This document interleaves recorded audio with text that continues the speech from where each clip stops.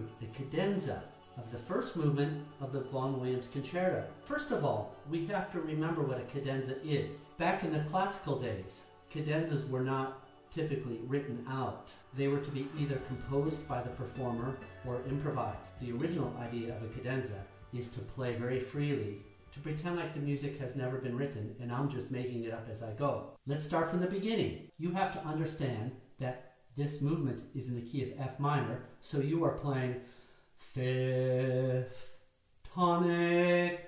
So establish the F first in your mind.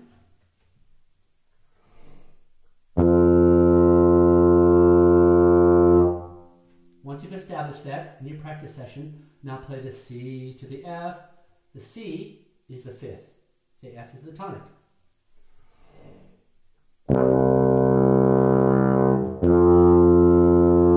Great. You also want to play that C with your best sound. So when you are practicing this cadenza, when you start off, you need to ask yourself after you play that first C, is that the best sound I can make? If not, stop, do some exercises until that C is the best sound you can make.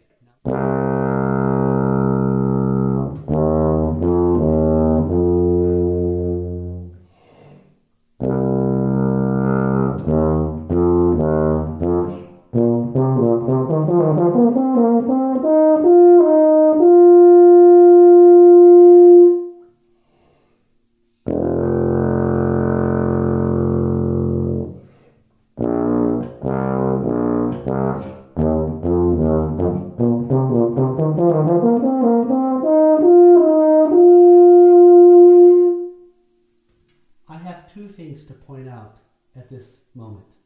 The first is you might have noticed that I went bom, bom, bom, bom, without a breath. There are two ways. Here's one.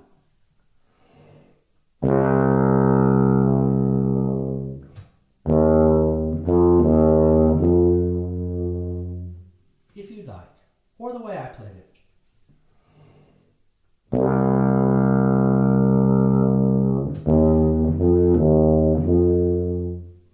The reason why I like to play it the way I play it is because it is a reflection of the opening of the piece.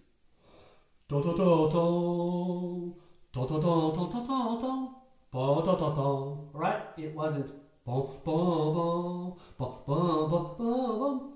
The other reason why I like to play it all the way through is it shows the listener that I am able to make a big long phrase without running out of air, and it doesn't break up the music. I'm going to play the opening for you again, but this time I'm going to play the C stronger and I'm going to hold it longer in order to command the space of the room and to keep the attention of the listener.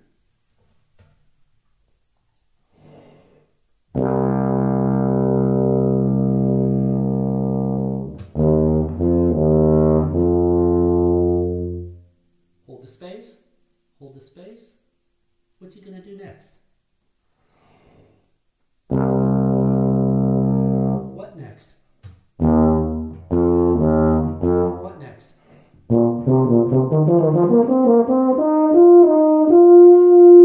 Oh, that. Okay. The other thing I want to mention at this point of the cadenza is the speed of the 30-second notes. I've had some advice from some people who were really close to Philip Catmanet in the day that he premiered the piece. And my understanding from those people is that Vaughan Williams wanted to go, boom, play your 30-second notes from get-go to really show off.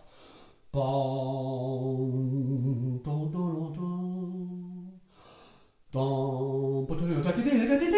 So what I would suggest you do is think, do you want to start it slowly and speed it up? Or do you want to start it quite fast and then slow down when you get to the top? Or do you want to do a mixture of the both? All right, now for the next part of the cadenza.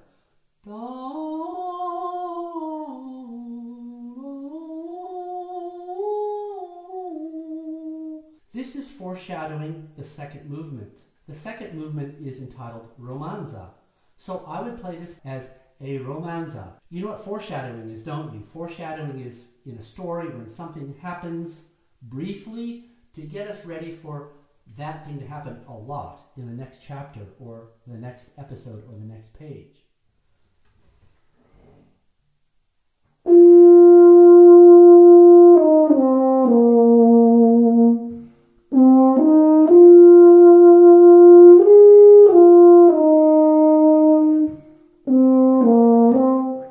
In modern editions, it goes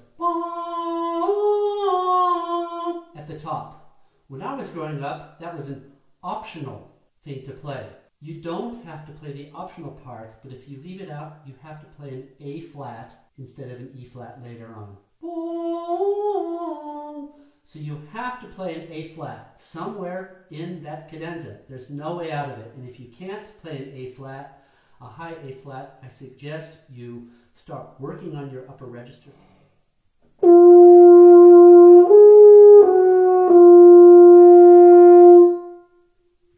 Make sure you sing through it and hold it out and be strong.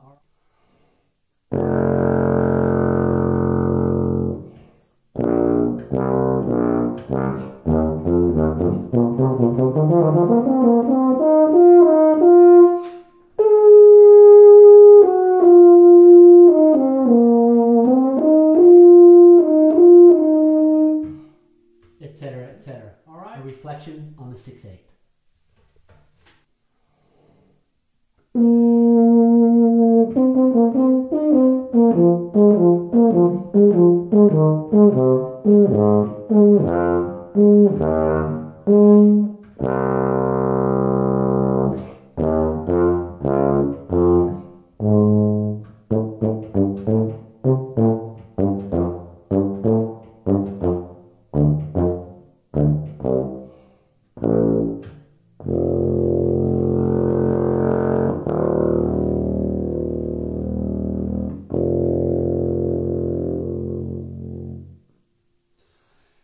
This ending is tricky, especially on a rotary F tuba. The way I would practice this with any tuba is with multiphonics and play it through in one breath. I'll give you an example.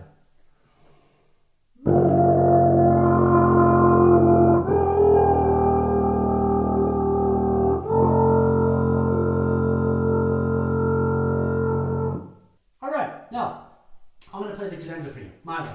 Here we go.